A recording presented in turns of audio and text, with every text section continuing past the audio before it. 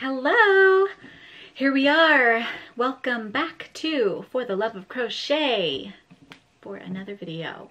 I have lots to share with you, and we should just continue off of last week, or I should say last video.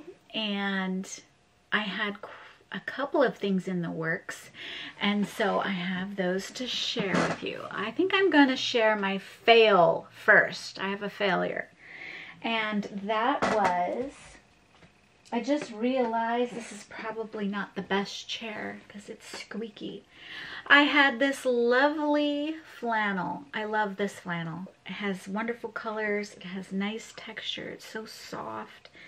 Only the buttons pop on the chest. They pop open too easy. And I was thinking I could make it a little larger by ripping the seam and putting a grease and punk it up. Okay, I think this is a fail because it looks unattractive. I put it on and it just doesn't look good, and the buttons still pop. So there we go. It is a fail. I put it on both sides and I tried it on, and it's just, I did better on one side than I did the other. Oh, can you see that one? So I'm not sure which side is the better side, but yeah, so I'm not very good at sewing, or I haven't learned, I guess, you know, and I'm sure there's a nice way to rip it and then fold it and sew this on to where it's not visible, but yeah, I'm just not happy with it. So this is a fail. I don't know what I'm gonna do with it now. Maybe use the fabric for something. I have no idea, but that was my fail from last podcast. And then I also have, well, I don't have any more failures, I don't think. Oh, I do. I was supposed to work on this one. This is a top that has a lace back, but as you can see, once, you know, it's supposed to like attach a little so that it's kind of peekaboo. And so I thought maybe I'll crochet something. I think I got uninspired or unmotivated to complete it because I wanted to make sure I did better on this one than I did my flannel. So I did not attempt this one. So that one is a no-go. And now I have some completed ones that I was talking about last week, or last podcast. And that was our Grinch shirts. I was having a Grinch theme for Christmas. As the whole world was, it seemed, Grinch ruled this year for Christmas. Anyway, so we had a Grinch theme and I couldn't find anything Grinch when I was shopping, which is the first week of December. And so I couldn't even find the right color. So I bought these at T-shirt Outlet and sewed some little hearts on.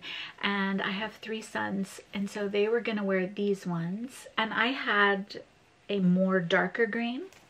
So this is one with the little heart. And you can find the little heart pattern if you YouTube it. There's some very easy ones to follow to crochet a heart. And so here's my other one. This one's supposed to be the big heart. And yeah, it worked and we all matched and it was a theme. So that was good. And I think we're going to continue our Grinch theme next year and see what we can add to it next year and be a little more prepared, because apparently shopping for Christmas the first week of December is too late. So yeah, got to do better on that one. So yeah, those were the ones continued from the last podcast. And then I also have, can you see Goober up here? Goober the Goblin. He came out cute. And he has crocheted eyes. And I think he came out pretty good. And he's made with that Snuggle Premier. Gosh, here we go again with the yarn tugs. Premier. I can't remember it for the life of me. I don't think I have one in here. Well, it was the one that I made the bees with too. And I buy the yarn through Premier, the website, because I can't find it at any of my Joann's or Michael's.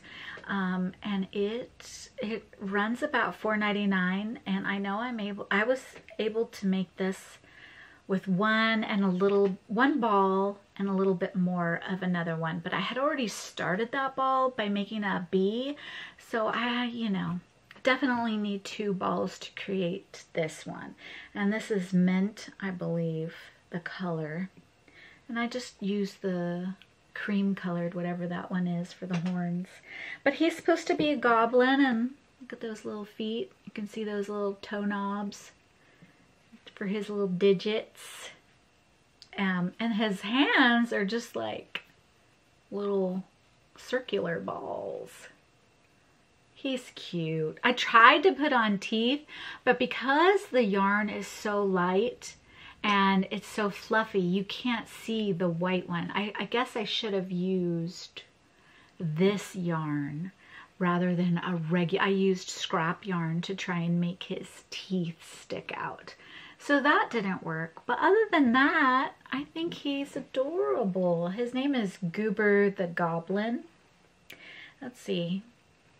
He's kind of big. He's kind of cute. About a baby size. And I got this Goober the Goblin I got from Etsy by a person called their Crochet Tiv. So at B Crochet Tiv, and crochet and Tiv is one word, so it's 2 T's.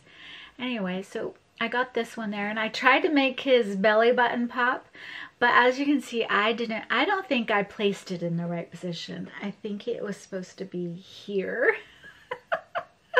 So I'm a finger off. It's supposed to be over here and maybe a little lower.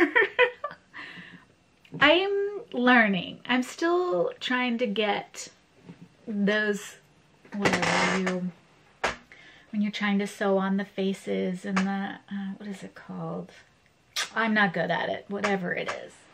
So yeah, I'm gonna put him up. Let's see. Yeah. Okay, so that was continued from last week. As for some completed projects, I will insert a video of a mountain throw blanket. It is gorgeous and took so much work because the way that you attach the squares, because it's like a puzzle. I'm making a design using the squares, and then half the squares have half, well, you'll see. Half of them can be one color, half of them can be another color, and if you switch it off or get it turned around, it caused me a lot of headaches just assembling these pieces, but it came out beautiful. And it was a baby shower gift, and it's called the Mountain Throw Blanket by Hannah, who is this? Hannah Martin. And I bought it off Etsy, and it is nice because my person that I was giving it to was having the woodland theme, and they were going to have like mountains and bears, deer, rabbits, and so I wanted, I think, chipmunks or raccoons, something like that, woodland creatures. And so I thought this mountain blanket would be really nice for their nursery. So that is why I picked it. And the yarn I used, excuse me while I squeak down, are these Yarn Bee Cozy from Hobby Lobby. And I got 5 colors. There's a blue, gray, this green, and a mustard color. And okay, here we have the Mountain Throw Blanket. It is quite large. This is a queen size bed, and it pretty much covers it. It's supposed to be a baby blanket, so it will last a good long time. They were doing a woodland theme. This is the yarn I used. It's by Yarn Bee. called Warm and Cozy, and those are some gorgeous colors. They had one other color, I believe. But yeah, so this is that lovely blanket. Baby shower gift. It was so nice. It came out beautiful. It came out rather large. So hopefully they can, you know, it will age with him as a toddler. It is super adorable. I love it a lot. And one of my favorite things to make is squares. That is one of my favorite things to make is squares. Like I said, the way that you assemble this blanket to make sure each square, and I forgot the stitch you use to mattress stitch, I believe.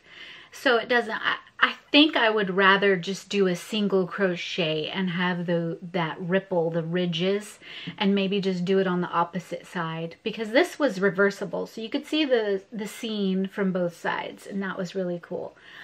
It didn't matter which side it was on because there was no wrong side. The way that this pattern was created, there was no wrong side. So I really like that too. I learned something new there. So yeah, that was one of my completed projects. It was a huge one. Oops. Okay. And let's see what else. Some scarves I made. I had itching hands. I didn't want to work on one of my bigger ongoing pieces. So I just got itching fingers and started looking through my stitch library, I guess you could say, what I have available, some patterns. And so I didn't find anything, but I found something on YouTube that was quick. It's called on YouTube, Easy 1.5 Hour Scarf. And I don't know her name, but I'll link it. And they are super cute. A squeaky chair. So here is one. This was a cake. Gosh, see, I left the little yarn label. Oh, the BOGO. It was one of the BOGOs. BOGO yarn. What is this one? It was the thicker one. This yarn is quite thick. And it made, the whole thing made this one scarf. And I really like how it had enough to make the pom-poms. The pattern that, or the YouTube channel used those little fur ball ones, the faux fur. I just wanted to try and incorporate what was left of the yarn ring because it's in the shape of a ring. So I like it. It came out really nice in all these colors, and they cut off nicely, made nice big chunks. So this was all on one yarn ring of that BOGO Karen cake, and this was a thick, I believe it was a number 5. So that was one, and then I really liked the way it came out. And so I thought, let me try a different cake. And this one is even softer. This is the Karen cake, and it's even thicker than this one, actually. I think this is a number 6. I love the primary colors that they used, and I had enough to make the pom-poms as well. See if it'll focus. But what I didn't like is that, I mean, it works and it works. What I wanted was a little bit of each color in the pom-pom, but when I was left with, after completing the scarf, I was only left with about 2 colors left. And so, yeah, I like it. It's fine. In fact, I put the bluish side on the red, and then I put the grayish side on the blue. And I just love the way this feels. This cake is super soft. It's that big fat one. I have to remember to try and keep those yarn labels. I'm a girl with no yarn labels. Anyways, so I really like it, and it has this curve to it. So you do that on both sides. I really like that. So these are adorable. I love them. I think, and they were fast. I didn't time myself though. I did not, I want to throw them up there, but I think I'll wait. They were very fast. I did complete one that night. I was sitting at home, so it was fast. So it is an easy project. If you need a gift, that one's an easy one. And I used a number 8 crochet hook. So that just goes to show you. And I mean, you can make it thicker. I mean, you can turn this pattern into a blanket as well if you wanted to. It is a nice stitch. So, I don't know what's going on outside. However, the video must go on. Okay, another thing from no, I should finish my completed projects. I'll stick with that. So I have, look at this little cutie. Okay, so again, I stink at putting on faces.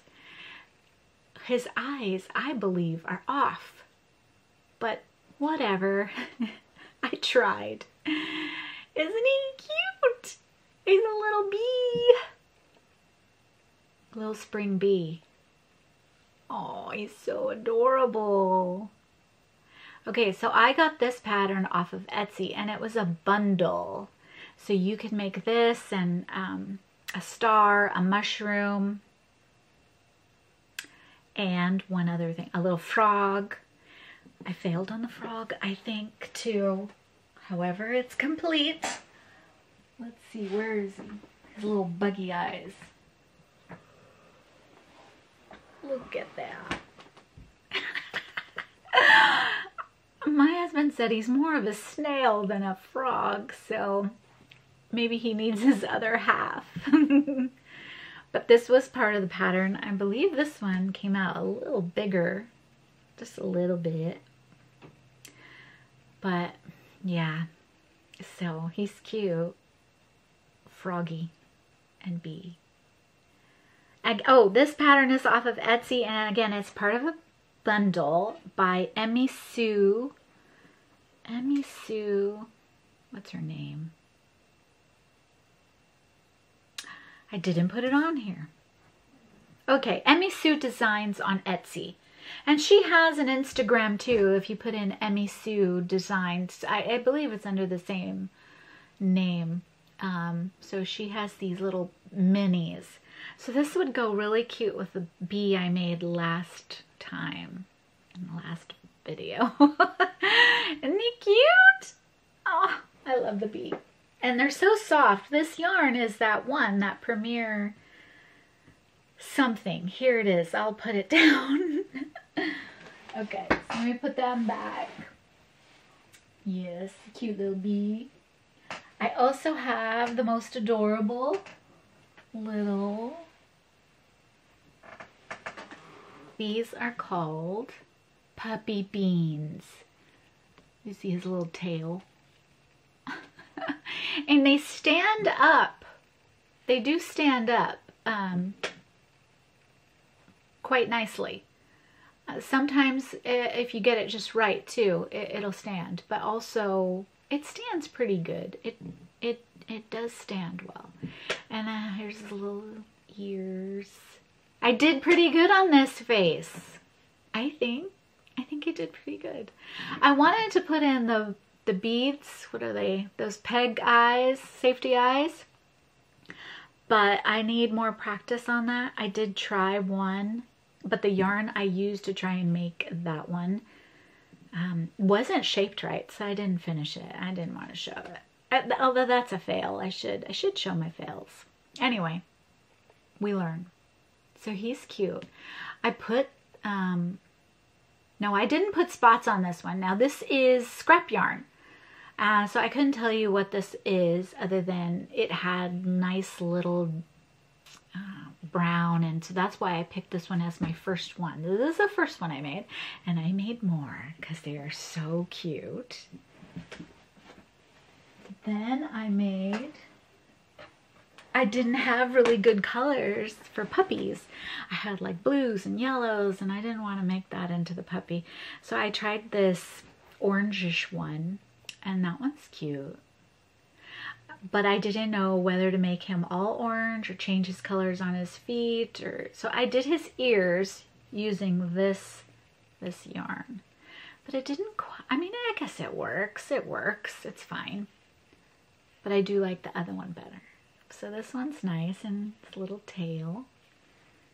And again, they stand up really well. They're standing up on my desk as I put them down, so they're not hard. And then I like this one. I did find, so then I didn't have the colors I had in my little scrap balls, so I went to the closet for bigger yarn things, leftover yarns, not the little ones, but ones that had a little more, so they're in my closet where I keep all my skeins of yarn.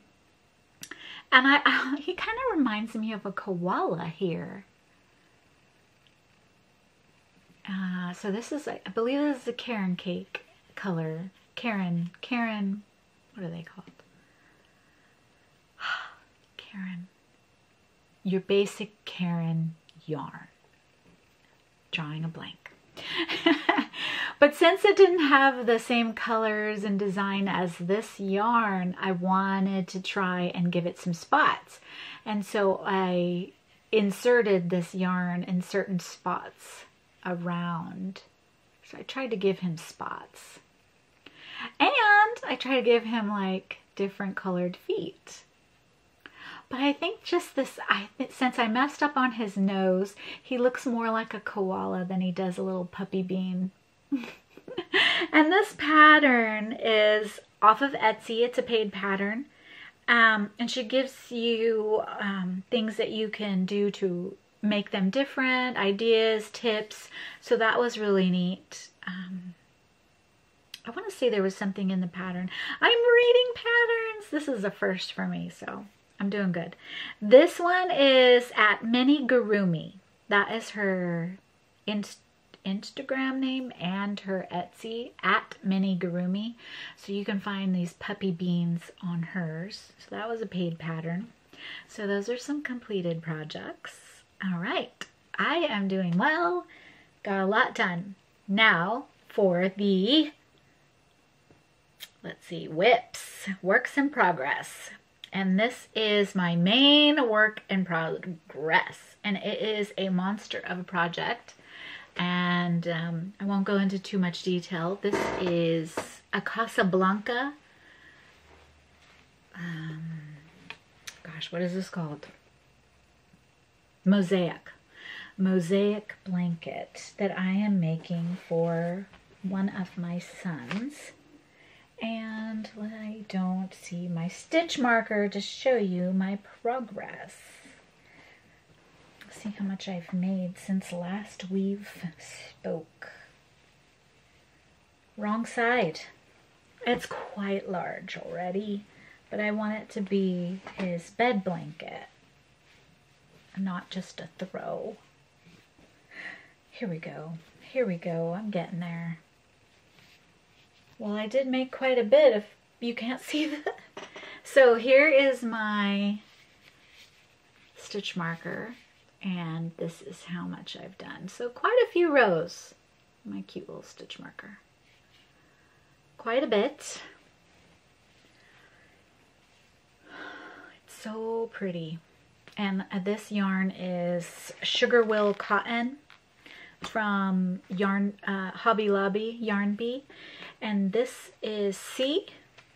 This color is Endless Sea, and the other one is Nutmeg, the one that gives the design. I don't have that one. But, so yeah, I've made quite a bit of progress on that. This is going, I could finish it, but I keep wanting to play with other projects instead, and so it probably could have been done by now. However, I got some other things done, so that's okay. So that is a lovely piece by, I cannot say her name other than her first name, which is, I believe, pronounced Dinah. It's T-I-N-N-A, and she has a YouTube channel, and she's on Ravelry. I don't know if she has, I believe she has them on Etsy, but she has a ton of patterns and she's just a blast to watch. And her intros are so artistic. I just love her intros. She does so well with them. And so I've been following her from the beginning. So next whip is Bunny Garland. Okay, I don't know where, or I mean, I don't know what I'll try to link the video, but this is a bunny motif. And I just thought it was so cute. And I thought if I made a garland, that would be a nice little Easter garland. And so I made 8 of them, I believe. Because when you buy lights and stuff, usually they have a strand of 8. So I made 8. And I just think they're so cute. And if you take this part off, this would be a nice design for a bulb or a circle. See right here where you narrow up? If you were to put a little circle, crochet a little chain right there, this could be a, what's it called? Bulb. Or you make 2 of them and stuff it. Or a bookmark. I don't know, it's too thick for a bookmark. But I really love this design. This is the puff stitch or popcorn stitch. So cute. So I really like my little bunnies. And I did make 8 of them.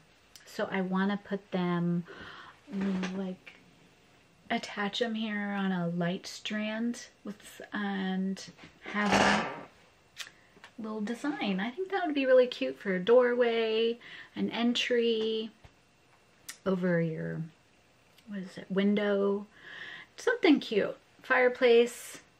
I like it. So this is a work in progress.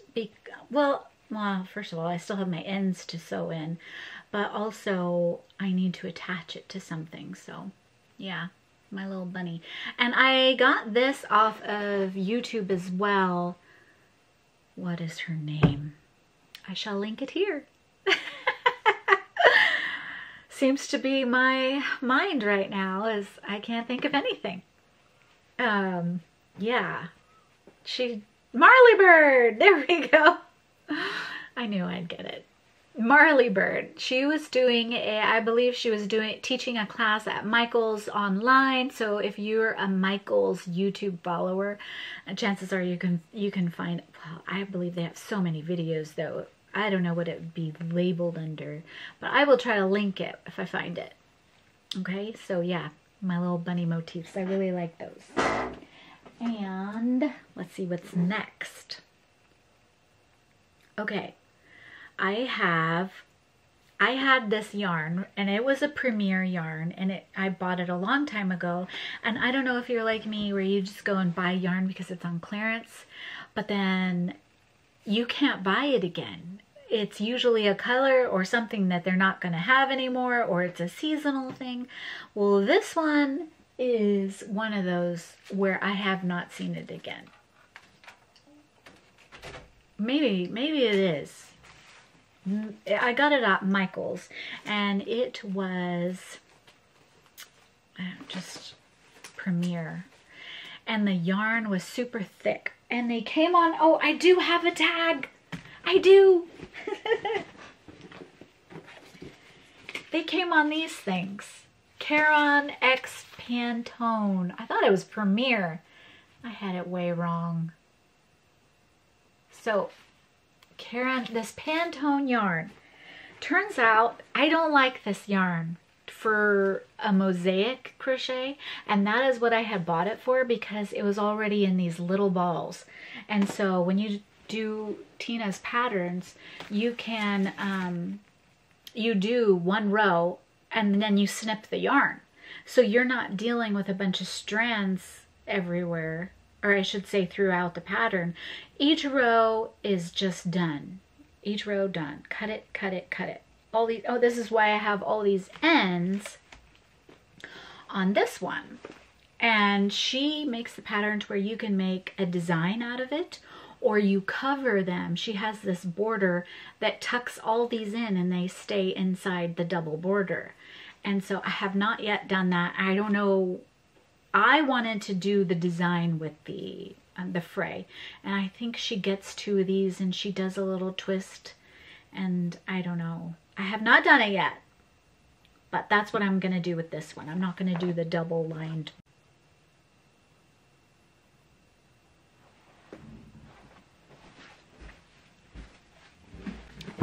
I hope this was recording. Okay, so for this X Pantone yarn, they don't sell it from what I understand anymore. I bought all of these on clearance. I can't find the clearance tag. And so I had all this yarn, and I did not like it from Mosaic Crochet. And so I wanted to get rid of it because it's gorgeous. It feels soft. It's a thick yarn. It has some stretch to it though. And so I have decided I'm going to make my favorite thing out of it and make a bunch of granny squares.